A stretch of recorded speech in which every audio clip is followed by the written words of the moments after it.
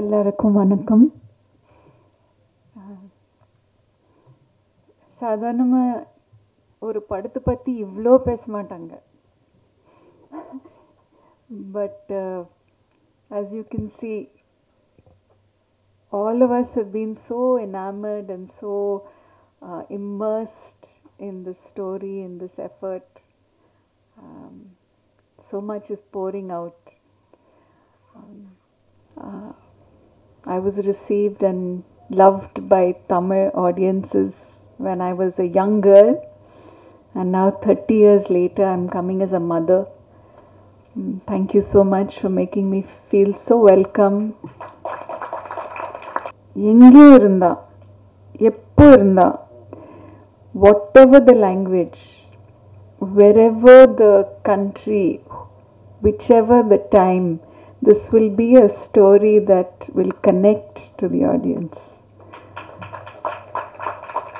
சிரிச்சு சிரிச்சு உங்களை சிரிச்சு வெச்சு ஒரு கதை, meaningful story with a very deep emotion.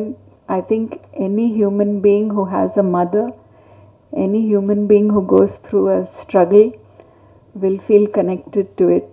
I'm so proud of being part of this. Thank you, Sri Karthik, for putting me in that character, and I know your mother has inspired the story, so I know she will be watching with us and she'll be blessing.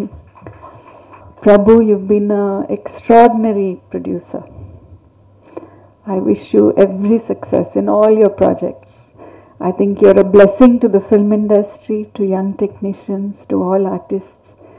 It's been a joy to work with all of you, technicians, artists, and I'm looking forward to watching this film as an audience. நான் எப்பவுமே எந்த படம் பார்த்தாலும் ஒரு ஆடியன்ஸை தான் பார்ப்பேன். So I'm looking forward to watching this film along with all of you in the theatres on September 9th. Thank you.